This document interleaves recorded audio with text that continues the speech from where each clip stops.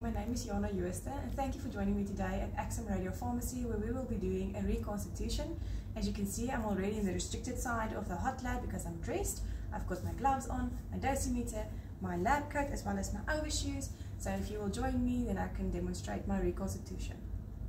Today we will be reconstituting technetium MDP, which is stable for 8 hours, needs 15 minutes to incubate and is agitated through swirling. The activity that needs to be added is a minimum of 30 millicuries and a maximum of 500, with a minimum volume of 1 milliliter and a maximum of 5 milliliters. Today we have 7 patients to reconstitute for. Each will have a dose of 25 millicuries at the calibrated time, and we will add 1 extra dose for our wastage or an emergency case, which means that we will have 8 doses to calculate for, which is 200 millicuries, but due to the bulk production of Axum, we will be using the maximum activity and volume, which is 500 millicuries in 5 ml to reconstitute the vial, as some of these doses are calibrated for later on, but I will only be withdrawing the one for 8 o'clock. Okay, so before we can start our reconstitution, we first need to remove the MDP from the fridge so that we reach a room temperature, and then we also need to inspect the expiry date, which will be 1 December 2023. And then we also just need to check our lot number, which is 011220, and MDP can be used mostly for bone scans or for ventilation scans. So we're going to just let it sit out until it reaches room temperature. So after the elution has completed, we will take the vial with our tongs, and then we're just going to measure it in the dose calibrator to see how much we did withdraw. The bulk measured 1.65 curies, which is more than enough that we need for our reconstitution, so we will withdraw our pertechnetate from this vial. We're just going to place it within the lead pot and seal it nicely for radiation safety. Now that we know the amount of activity within our bulk, we can calculate the volume of technetium pertechnetate that we need to withdraw for our reconstitution. Okay, so now we are here. We're going to start this reconstitution. So as you can see, all of my equipment is ready, my syringes and my needles. My bulk technetium is in this vial. Here's my reconstitution vial, which has reached room temperature. This is where I'll be putting my unit dose inside of, and after reconstitution, this is where I will be placing the MDP vial. And here's my tools. But before we can start, we need to sanitize everything.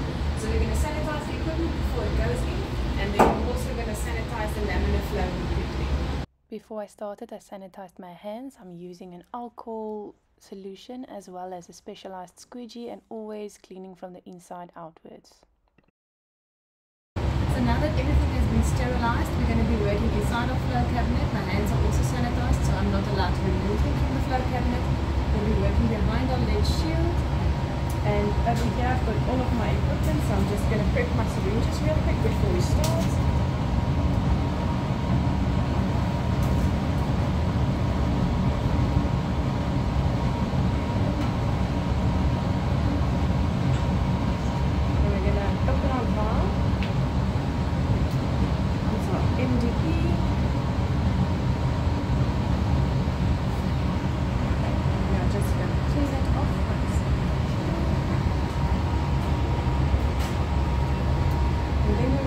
Disposing of this within the waste disposal for our paper, and here's our waste disposal for our shark bin.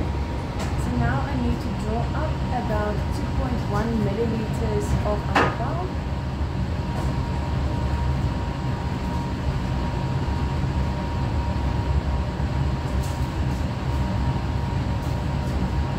And then we can just have a measure of it. Now I have drawn up the calculated 2.1 milliliters, and then we are going to measure this now, and as you can see, it measures within range. After we have confirmed the amount of technetium pertechnetate we have within our syringe, we then fill up the volume to meet the 5 ml requirement. From this we can calculate the amount of activity we have in each milliliter, and from that we can calculate the volume we need to withdraw for our unit dose of MDP. We're going to place the MDP vial in the lead container. We're just going to clean it off, discard the paper waste, and then we're going to close it up so we can add our measured technetium at an angle into your vial.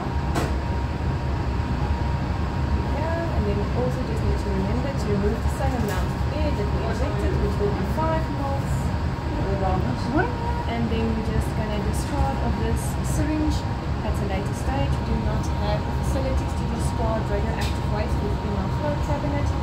So now we're just going to swirl our MDP to make sure that everything there is fine, and then we're just going to do a visual inspection really quick to make sure all of our powder has dissolved and it looks good. We are happy. So now we're going to let this incubate for 15 minutes before we draw out our patient dose. So the syringe that we used inside that contained our technetium that we used for the reconstitution will be disposed of within our bin for radioactive waste. We do not have one inside the flow cabinet. That's why we have it sealed in its container and we can discard it safely. While we are waiting for the 15 minutes to elapse, we can ensure that we did document everything that we have done up until thus far, and then we can take this time to prepare the patient labels.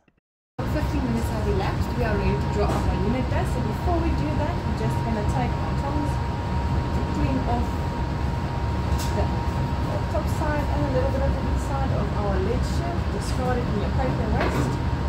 Same on this side.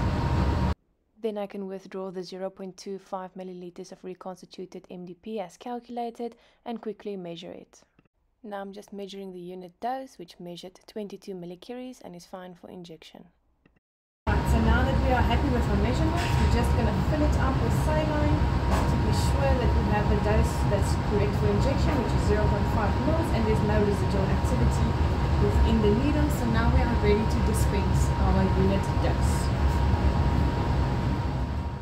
After we've completed our reconstitution, we just clean the entire airflow cabinet for the next one. Exit the hot lab. After our reconstitution, we first need to remove our gloves. We discard of our gloves in the red bin that is shielded just here around the corner, and then we're going to wash our hands real quick. Okay.